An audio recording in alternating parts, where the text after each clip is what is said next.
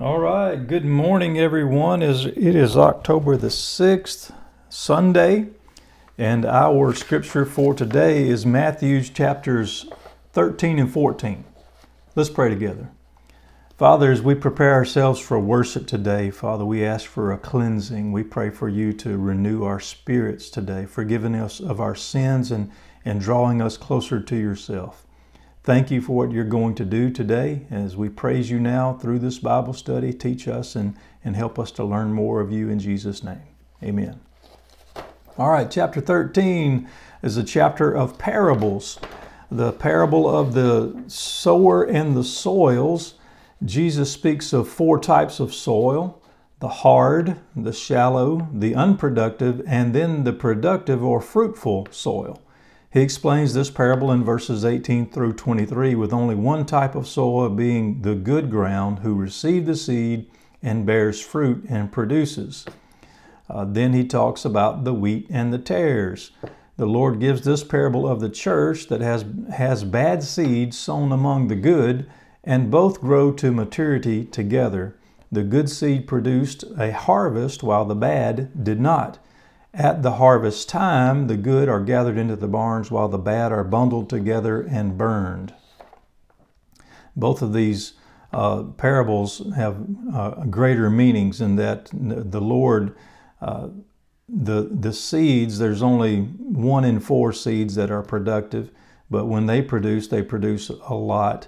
And then the wheat and the tares is a picture of the church, showing that there's good folks and there's bad folks in the church, folks that are saved and unsaved, and only the Lord is going to straighten everything out at the end and judge correctly.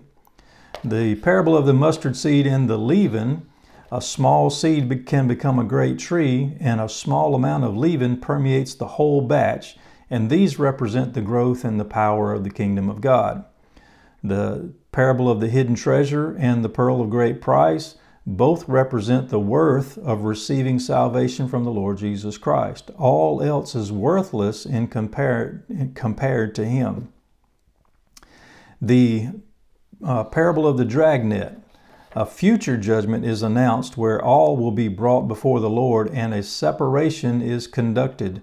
The good fish are kept and the bad fish are cast aside, meaning the saved will receive heaven and glory, and the unsaved are cast into the furnace of fire or hell, eternal judgment, a punishment.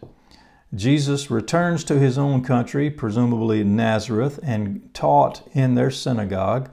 And the people were offended at him because they knew who he was. They said, "This is Mary's son." But Jesus said, "A prophet is not without honor except in his own country and in his own house."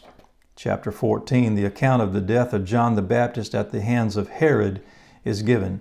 Herodias' daughter danced for Herod and pleased him so. He promised her whatever she wanted. She, in conjunction with her mother, asked for John's head. Jesus feeds 5,000 men besides women and children with 5 loaves and 2 fish. He was moved with compassion for them and healed their sick also. The Lord directed his disciples to get in a boat to cross over the sea while he dismissed the crowds, and then he went up on the mountain by himself to pray. In the middle of the night, in the midst of a storm, Jesus walked on the water to the disciples. After Jesus assured them it was he and not a ghost, Peter asked to come to him on the water. Jesus said, "Come," and Peter did. But taking his eyes off Jesus, he began to sink and cried out to the Lord, and the Lord lifted him up, and they got into the boat, and the wind ceased. The disciples confessed, "Truly you are the Son of God." Our note for today is about building faith. If you struggle with doubt, Jesus may put you in situations that require faith. He wants to take you beyond yourself and teach you more about Himself. It is in times of trust that you will truly experience God. God bless you. Have a great day.